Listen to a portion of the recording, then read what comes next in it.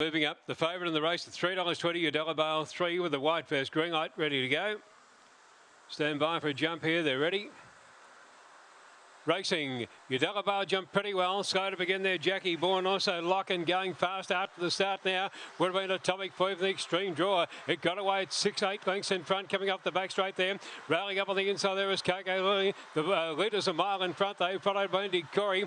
Next then came Angus Sadie, followed by Udella Bale, and back at the tail, Zars Ghost in the straight though. Atomic Flea's off and gone here.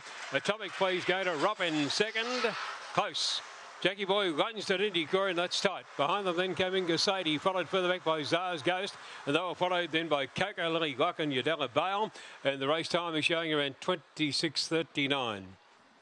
Around 26:39, Atomic Flea. Should pay about $9.60 or thereabouts. 8 the pink Atomic Flea.